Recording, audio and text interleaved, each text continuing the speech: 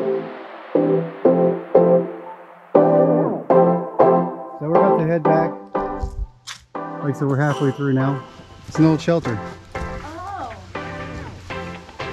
Or old shed or something like that. It looks like an old shelter. They got like a little campfire and all. I see it had steel doors on it one time. The old hinges here, all rusted up. Oh geez, there's a lot of golf balls out here. For real. My advice to anybody associated with this university, if you're watching, have some of your students come out, I'd say probably monthly on a field trip, and collect your golf balls off the trail. Not very good for nature to be ingesting all that plastic. Oh, here you go.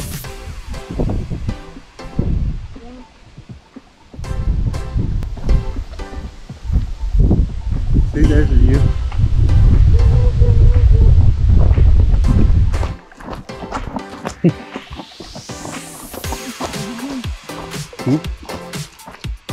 Let's see. Beckless Point, 250 feet. This is Beckless Point, finally. It's right here. That way, yeah. That's another creepy looking tree.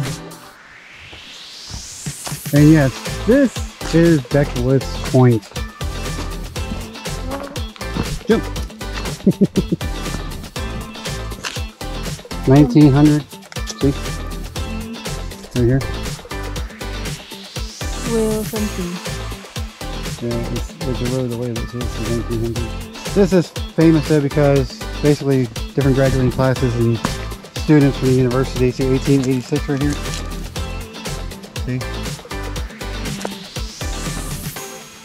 Like 130 years ago. This has been a very popular spot for students for a very, very long time. So graffiti in the rocks is not really a good thing. But this is not fresh graffiti, this is really historic graffiti, I guess at this point, if you want to call it that. And you would have a really nice view from here without so much tree coverage.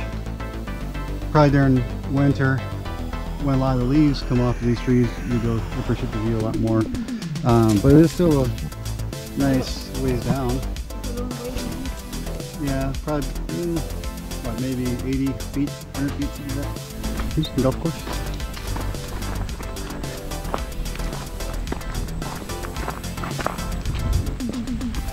Nice view from up here.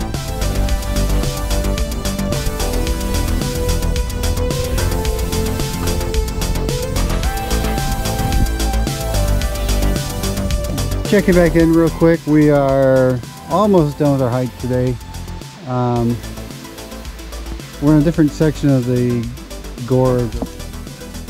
Just checking this overhang, make sure no snake surprises waiting for me.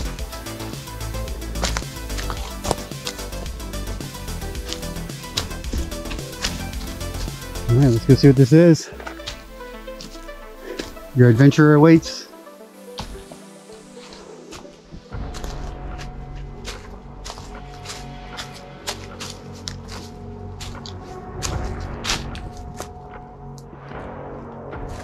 Obviously, water comes through here. Alright, I'm going to stop recording for a second so I can get my light out and see what's in there. Looks like it might be a white cave, but it's too dark to tell just yet. Hang on, let me get the light out. So what do we have here?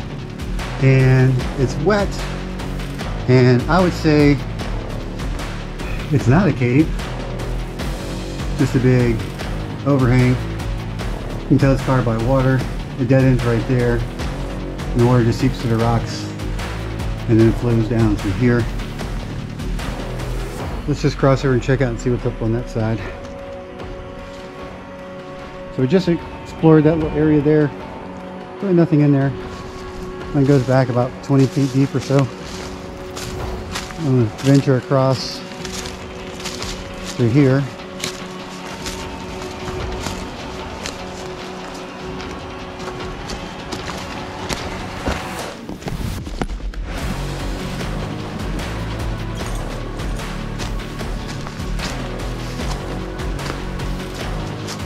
I'm pretty sure it's more rock overhang, just like back there. And so far, that is in fact what we have.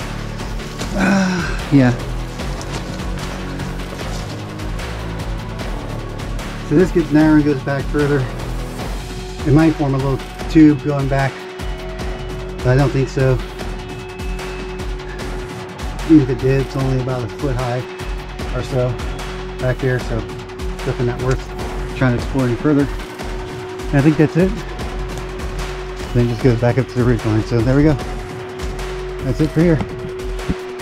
Thanks for exploring it with me. Time to head back over to Izzy. So I think we're done in this area. We're almost done with our hike, and along the way here we saw some pretty mushrooms. One was purple in the shape of a heart. We stopped to look at that. No, we know it's like a red one, so we stopped to take a picture. Then we saw this other mushroom like this over here. It's purple, and we're paying attention to that mushroom right there and kind of playing in the leaves. And I'm standing to the right of that mushroom, and just about probably 2 feet from where, or less from where I was, pointing at the mushroom and digging around the leaves, see something else here. See if you can spot the issue. The thing that can really end your day badly if you're not aware of your surroundings. And even if you are, they're experts at camouflage. And right here, this pretty little creature, this little, see now, it's a little copperhead.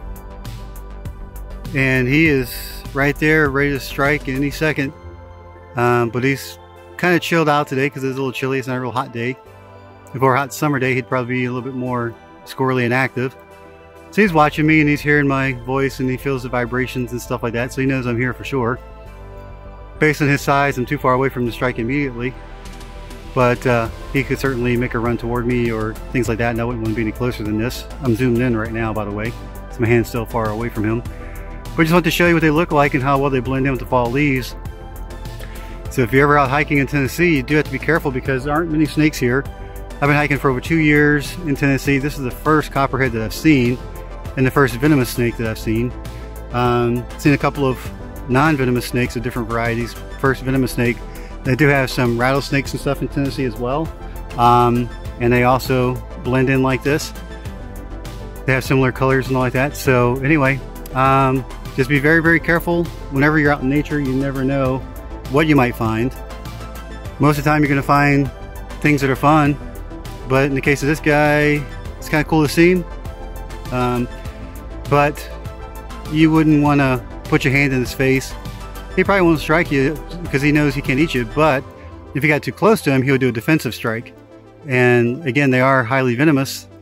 And your day would not go well if he would decide to bite you. And like I said, they rest like that with their head up. So they're always ready to strike. And I was really close to him before I actually noticed him because my attention was right next door on this mushroom right there. So as I zoom out here, you can see how close he is relative to that mushroom. There's the mushroom right there. And so my foot was about right here, leaning over, pointing to that mushroom with Izzy and kind of digging some leaves off of it. And my leg was right about here, right close to his branch. And he was just on the other side of that. Had he been a little bit more mature, a little bit longer, I would have definitely been within striking range, and even that, I was still too close for comfort.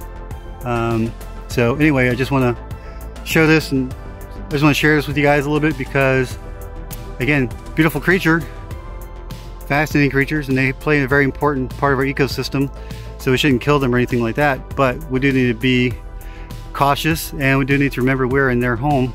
So if you see them, the best thing you can do is like I'm doing now, keep your distance. Don't get too close. And I'm using a zoom in feature, so I'm not as close as it appears. And we're not going to bother him. We're not going to poke sticks at him. We're not going to chase him off. We're not going to try and kill him. We're just going to let him rest and enjoy his home. And we're going to get out of his way. Where is his head? His head's right there looking at you. Actually, he's looking at me because they see more sideways, but you're looking straight up into his face. So, all right, let's go. Let's leave this guy rest. Yeah.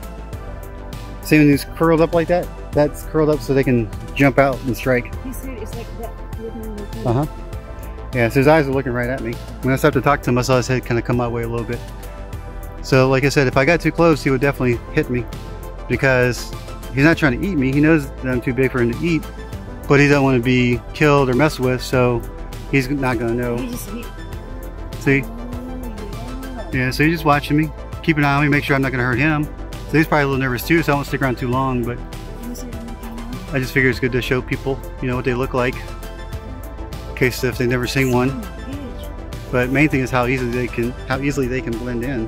Because again, once I zoom out and come back like this, if I pan away like this and come back and moving quick through, you probably don't see him, right? If I come back and I slow down because I've spotted him and now I know where he's at, and we come in to zoom, now you see him. But very quickly he camouflages and blends in, right? So be careful. But even on trail, you have to be careful because, yeah, because that little snake there was right on the edge of the trail. All right. So we hike 2 miles over there. Yeah, so 4 miles round trip, basically. All right. What's the lesson learned for today? Well, hopefully it's always pay attention to where you're walking, and especially if you're reaching down toward the ground or anything like that. Because as we showed you earlier, there was a venomous snake not very far off the trail and very close to a mushroom that we're looking at.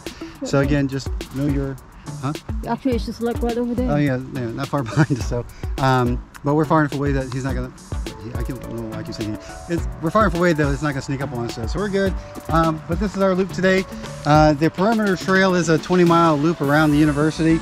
Obviously, we didn't do that today, but you can make your own kind of subset loop by taking this trail that we're on right now. This is the we said earlier. What's it called again?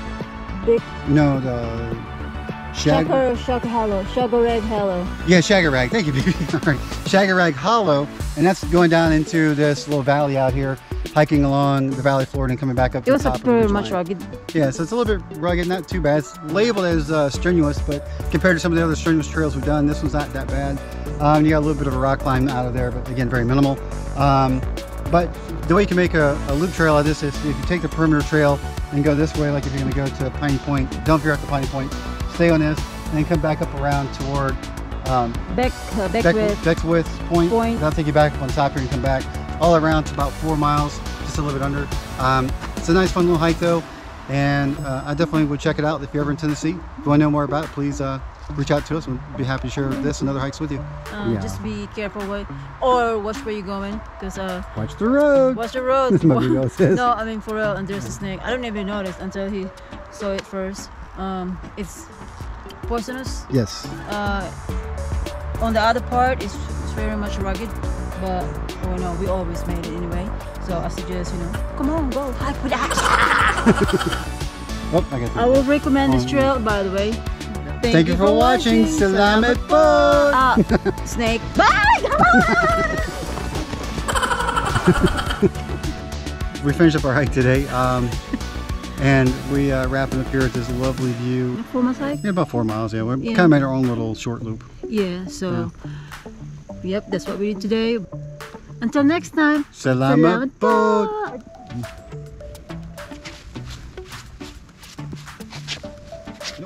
No problem.